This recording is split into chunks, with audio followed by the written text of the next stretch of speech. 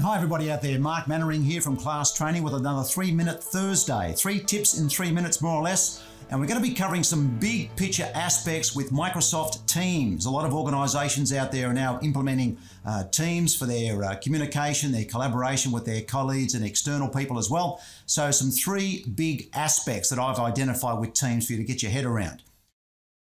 The first big aspect is the whole idea of creating teams themselves within Microsoft Teams. So you can see my examples down the left-hand side here. I've got the usual and obvious examples, class, general, finance department, HR unit, but I've also got golfing buddies and trainers and even clients. And you'll see the last 2 there are used for mini or simple projects. So you can set up a project as a team, and more about that a little bit later. With each particular team, people get a bit confused what's meant by the channel. Now, the channels within a team are basically just the topics, the issues, or the categories, things or subjects that you want to divide up your information, your collaboration into for that particular team. So, for example, with golfing buddies, I've got hints and tips and meetings that we're holding and tournaments and comps coming up. With the project ones at the bottom there, I've got general meetings, the schedule of tasks, and so on. So channels are basically used as subtopics or subheadings within those particular teams. And again, more about that, those other projects there at the bottom a little bit later. Tip number 2 is all the options you have while you are running a meeting or holding a meeting. Now you can see here I've already got a boxing tournament meeting set up, and that's going to be part of my project that I'll show you very soon. So if I join this particular meeting, and by the way, it's already set up as I said, and the way you create a meeting or calendar entry within Teams is very similar to Outlook. So if I click join here, I can go in and there's my camera ready to go. I just say join now.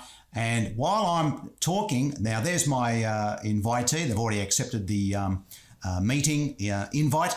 And so I've got my assistant here for this boxing tournament meeting we're having, and an obvious reason why I've got that person there. Now, by the way, as I said, in meeting options. Now I've got here, I can go into my notes, show meeting notes. And down the right-hand side there, we've already got, in the blink of an eye, we've already got some meeting notes, a bit more than what you can record just with chat and so on. So someone could be assigned to take the notes, and you've got headings and subheadings as well.